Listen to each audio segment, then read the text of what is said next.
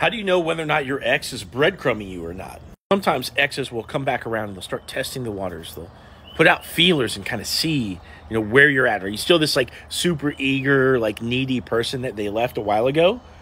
Or have you started to really change over the last few months into somebody that is desirable and maybe even somebody that's talking to other guys or girls? But feelers like this is not breadcrumbing. Breadcrumbing is essentially when, your ex texts you out of nowhere and they might say something like, oh, hey.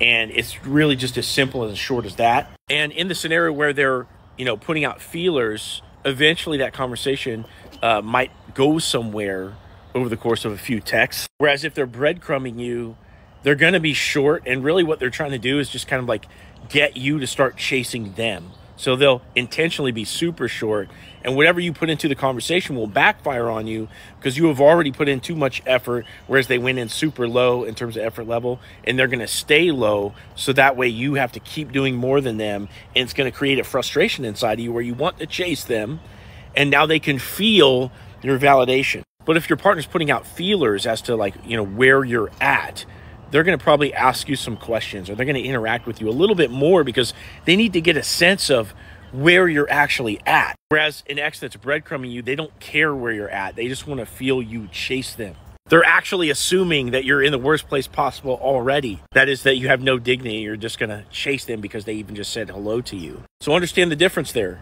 Now, in any one of these scenarios, whether they're breadcrumbing you or they're actually putting out feelers, okay, the solution for both of these scenarios is actually exactly the same. What you want to do is go one notch down in terms of their effort level.